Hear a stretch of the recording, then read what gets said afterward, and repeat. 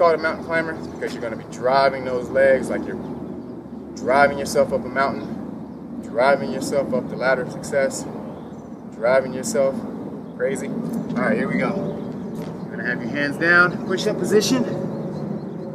All right, keeping that butt down. And so there are different ways to do this. The first way, this is the easier way, just going to run in place, bringing your knees up, just kind of running in place, okay? Just driving those legs. Try to keep that butt down as much as you can, okay? So remember, do not put your foot on the ground. It's in the air, then it jumps back. In the air, pushes back. Okay, the more advanced level for the mountain climber, these are called hop mountain climbers, okay?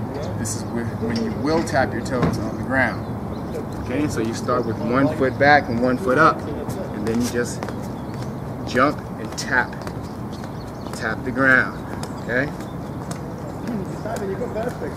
And drive. It's a little harder, okay? Because you got to push off the ground a little bit, okay? So the more advanced one for those, these are called big hop mountain climbers, okay?